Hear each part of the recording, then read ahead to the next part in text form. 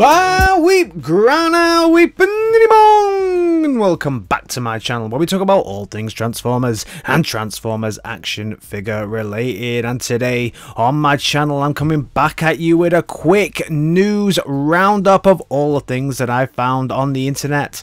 But before we kick off with the Transformers news, I do just want to dip back into RAMENTOY because they are sharing a few more pictures of the Centurions Power Extreme Stream. So they are releasing the 80s Commander, so their take on the Centurions, and these things are looking great. So we got some pictures of them inside the boxes, but now we also have some pictures of the finished head sculpts and all of the paint that's going to go on those. Absolutely beautiful. Really nice looking figures. I love the kind of weathered look that they've gone for on the armor itself. You can see that it looks like they've been in a battle. Yep. As we've covered in some of the other issues on this, or some of the episodes on this, I should say, it's not exactly accurate to the original figures. Some of the colors are a little bit off and stuff like that. Yeah, I get that, but look at it.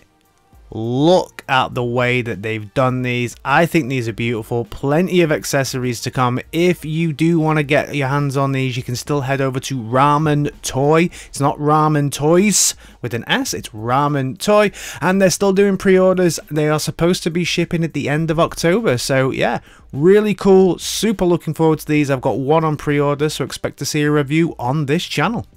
And now the news. Don't touch that dial. Kicking off today with TF Source, who are doing a fall clearance sale up to 65% off. Some awesome bots in the sale. Definitely go check it out. Some very nice bots. I think I'm going to spend quite a bit of dollar there. Next up, dipping our toe into the world of FUNBIE Studios, who have WHEELJACK's Shock Blaster cannon from one of the G1 episodes here, and this is cool. This is a really cool looking big cannon for your Earthrise Wheeljack. Of course, this cannon will work with absolutely any of the figures because they all have the same kind of ports. Looks great, attaches onto his back as well, and you have to 3D print this, so anyone who's getting excited saying where can I buy this, you need a 3D printer. I'm getting a 3D printer. Santa Claus, it's on my list. Few upgrade kits coming from Utopia, and the first one is for Ultra Magnus, and it looks really good, filling in those side pieces there that are hollowed out as always from Hasbro, but also gives you a little matrix holder for the dude inside the cab as well, so that's nice. We also have an upgrade kit for Scorponok that gives it, like, I think it gives it a little bit height on the thighs, which is pretty cool. It gives you some extra accessories, extra weapons, and then also gives you a really cool looking cannon for the inside of the Scorpion's pincers, so that you can shoot that cannon away. And you can see here on this one where the extra leg bit goes, so it just gives them a little bit more height. I think this looks good. I think it does finish off this Scorponok version of Scorponok pretty well. Let me know your thoughts on this one down in the comments. Next up is the world of Gisea Toys, and they've been showing off a ring that transforms into a version of Captain America, which is interesting. I'm not sure why you'd want it to do that, but it is quite interesting. Nice. But the main reason I'm showing this is because we've never seen Gisea Toys in the real world, in the IRL. But look at this. A prototype of a Gisea Toys figure. IRL. On someone's finger. Why would you choose to do this one? I don't know. But hey, for all those people who say, hey, they never make anything, there's a figure in IRL. Nice. KFC are releasing an off-white version now of Snapdragon. So this is their take on Snapdragon. Looks pretty cool. I'm not sure if I'm down with the heads too much on this one, but it does look pretty cool in the bot mode, I guess. A little bit of a backpack there. The Dragon mode is not what I'm about. Nope. I hate this. I really don't like the Dragon mode here, but I do like this shuttle mode. Absolutely awesome. Always a big fan of Snapdragon's shuttle mode. And in fact, displayed on my shelf, the Earthrise version, this is how I display him because I love this mode here. And of course, you can't have Snapdragon without an ape face, and they're doing an off-white take on their ape face as well. And yeah, it looks okay. Literally just looks okay. I mean, I think this is rendering rather than the actual figure itself. Massive backpack. He has all the backpack, and again, the bot mode, no, the alt mode, sorry, for the monkey on this one. I'm neither here nor there on it, but the ship mode here is fantastic. It's much better than what we saw with Earthrise. So yeah, they're available for pre-order now if you're up for them, but for me, I'll be giving both of these a wide berth. Next up we have Dr. Wu!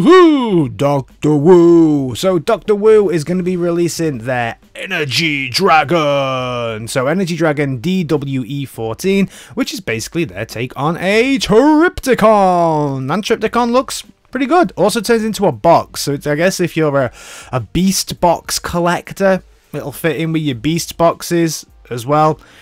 I really don't get the whole Beast box thing, but hey, you know, the Energy Dragon itself, aka Trypticon, looks really good. Also comes with an awesome looking base mode as well, actually. So for such a small little dude, it is a triple changer, or is it a quad changer? I think it's a quad changer, this one, because it has the little mode here, and then also has another kind of base mode for it as well, and also comes with its counterpart.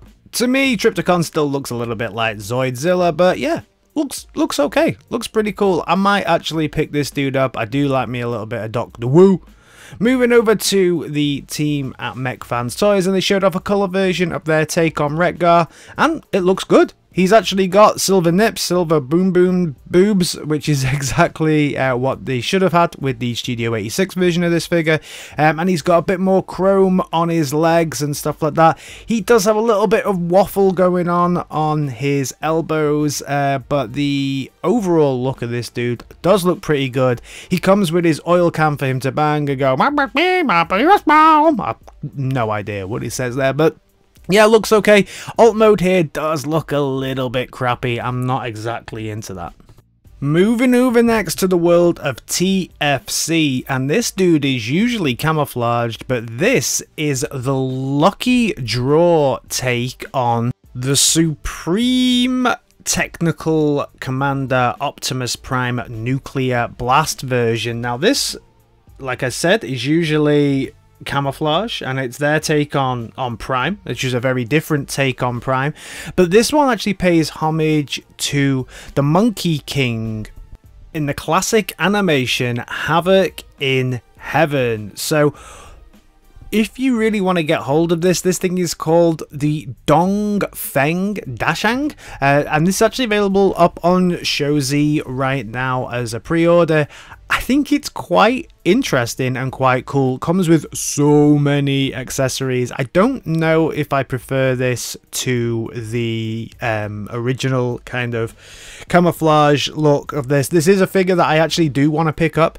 Not maybe in these colors, although it is a very interesting color take, and I love the art style here with just the flames coming behind it, and yeah, it's nice, and I like the little story behind it. It's pretty cool. Let me know your thoughts on this one down in the comments. Moving over to the world of the X-TRANSBOTS, and we know that they're going to be releasing their take on all of the Inferno and all of those kind of figures that look the same. So now they're going to be looking at the different faceplates that we're going to get with it. So multiple different expressions and eye colors with this one, from a yellow to a blue. For me, has to be the blue eyes rather than the yellow eyes because they look really cool. When we go over to Inferno as well, we can see that Inferno is going to have multiple faces, looking very angry in some faces, looking a little bit sad in another face, so that's quite cool and quite funny, and a happy joy face as well. So nice that we're gonna get all of these different faces. This one is the saddest face of all of them though, poor guy. Also, last week we did look at one picture that we got of Virtus, and now we have a whole host of Virtus pictures on that awesome looking stand. I do love the stand. I think I love the stand more than I love the figure at this point. But the copter mode here looks good. I think it looks like a very, very nice copter mode from the triple changer. I'm not sure about this effects piece though. This is supposed to be like the spinning piece of it. From the top, it just looks like a piece of broken glass on top of the copter mode, but all in all, it's a good chopper. It's a good looking chopper. When we move over to the bot mode as well, this dude looks very, very poseable. I like this kneel down version that we have here, and all of the different facial expressions that you're going to get with this dude as well. So you do get a lot. I mean, I've just picked up the FANSTOYS take on Springer, and that is something I did think that he was lacking. I'll do my review very soon on that figure, but I did feel that he was lacking in accessories. This one definitely is not lacking in accessories, but I don't know, there's something about him. The chest, does it look small? The color seems very good. I know they did a lot of work actually with the community as well, asking questions about is the shade right here, and the colors for me are spot on, but there's something about the sculpting and I don't know what it is. The car mode actually looks the weakest of all the three modes, if I'm honest.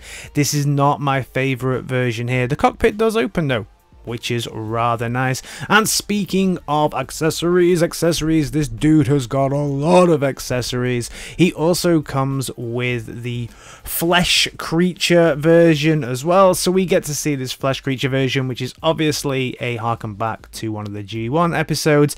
Yeah, this is something I'd bring out, look at once, and then never use again. Let me know your thoughts on this one as always down in the comments. I know a few people are all in on this, but for me, XTB, you gotta get me that lock before I could even look at this. Feels like we've waited an eternity for this, but yesterday FANSTOYS finally released some color pictures of Hannibal. Hannibal will form the head of their huge take on Fortress Maximus, and yeah, this dude looks incredible.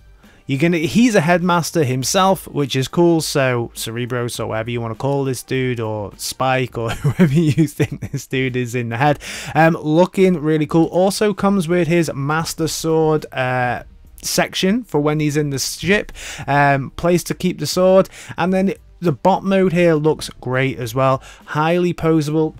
And this is just such a shock when it came out last night. We have been waiting a very, very long time. If you are just picking up the head, the Master Sword stand actually just forms a stand for the head, which is really, really good. We can see the full size picture of everything and how that is supposed to look. So if anybody is wondering what that's going to look like, you can see how small the head is compared to the body. And yes, the body does transform into everything that you would expect for Max to transform into. We can see a size comparison here between the FANSTOYS take on HOTROD and that. So this is a huge beast this thing is going to be. And also Primus, pray for our wallets, because the head alone is over $200. So I shudder to think what the body is going to cost. Let me know down in the comments, what do you think that body is going to cost, seeing as the head is over $200? One thing I love in life is I love me a good pitch meeting, and they are continuing to do Transformers pitch meetings over on Screen Rant. They have just done Transformers Age of Extinction. If you have no sense of humor about Transformers and how ridiculous some of the Bay movies are, do not watch this. If you do have a sense of humor like myself, then absolutely go and give it a watch. How to give it a watch? Super easy, barely an inconvenience. I'll drop a link down in the description. And then Transformers has hooked up with another freemium, free-to-play mobile game, and now you can use Transformers in World of Warships. If you like this, cool, I'm happy for you. For me, no, it's not for me, but it's there if you want it. Transformers on a boat. Paramount also released this teaser image for Rise of the Beasts Transformers 7. Don't know if this is the official logo or if this is just some concept artwork. Yeah, let's hope they haven't just pissed off a whole fan base again by just saying, hey, we're going to change the symbol for the Maximals. Other than myself, a great source for Transformers news is tfformers.com, and they shared a little bit of a leaked list here for what's coming in the Transformers future. Now usually I don't really cover a lot of these lists because you never know what's coming. I do prefer to wait for the actual pictures, but something that really did get me excited is the thought of having some of those Bumblebee Transformers from the beginning of the Bumblebee movie, like the RACEE and the RACHET, in figure form. That's actually what I'm most excited for from the whole of this list. Let me know yours. Oh, also that Sludge there. Sludge. Yeah, need to finish off the 86 Dinobots. Definitely. Moving over to the world of Hasbro officially then, and they showed off this digital coloured version of their Star Saber, which is the current kind of crowdfunded thing up on HasLab. And yeah, it looks okay. It looks like Star Saber should look. I'm always now very cautious of these digital renderings that they send through. If you watched my video, then we know that in reality, especially when it comes down to the digital colorization, it doesn't always work out on the main figure itself. So we can only hope and pray to Primus that it actually does come through and look this way. But what a few of you eagle-eyed people have actually spotted out that is that they seem to have released maybe a little early what another one of the stretch goals is going to be, because when you look at the pictures of the fully combined ship itself, then what we see on the back is Star Saber's shield that performs like an extra kind of rocket that attaches to the back. That hasn't been revealed yet, so that's pretty cool, and it looks like that stand is going to be blue with the yellow V on the bottom, which is nice. Victory! So that is everything from me on this Transformers Saturday. Another very busy week in the world of Transformers. If you like what I'm doing around here, please think about giving me a like, a share and a subscribe, because it really does help me out. We are pushing our way up to that 4K mark, and we're getting closer and closer every single week. So thank you very much for your support. As always, let me know down in the comments your thoughts about all these figures. What are you picking up? What are you missing out on? And I'll see you in my next video. Alright guys, in a bit. Peace.